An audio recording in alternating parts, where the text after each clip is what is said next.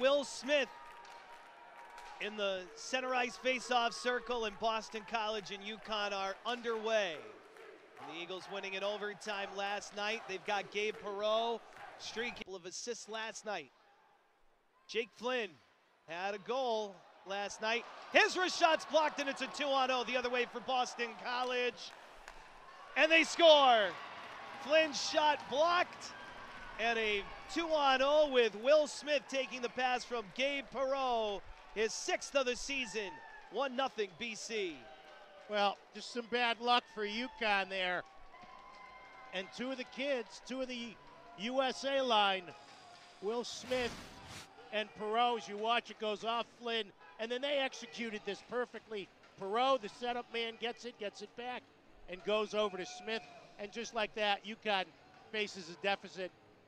His shot didn't get through. Uconn's also hit the post twice in the second period. Gauthier in with a burst, he scores! Cutter Gauthier steps on the gas at the line, and with 3.5 to go in the third, he has got goal number 11, points in 9 of his last 10, and a 2-0 Eagles lead. Well, and Nick and Chase Bradley, Randy, didn't do a very good job of being an obstacle here. He kind of gave it the half effort, and Gauthier was able to step around him and get the shot on goal for his 3rd goal of the weekend. And with 3:30 to go, BC may have time here with 2:45 left. Here's Wood, a one-time snapper, blocked, picked up by Jelvik toward the empty net. He scores! Oscar Jelvik has his 6th of the year. The 5th-round pick of the Boston Bruins puts this one away for BC. Well, you don't blame Mike Cavanaugh, Randy. His team had been unable to score.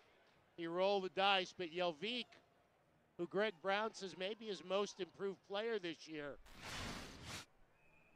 after he got the puck off of Wood's stick, made sure he cleared the red line. 28 saves last night. He's the winning goaltender in both games this weekend.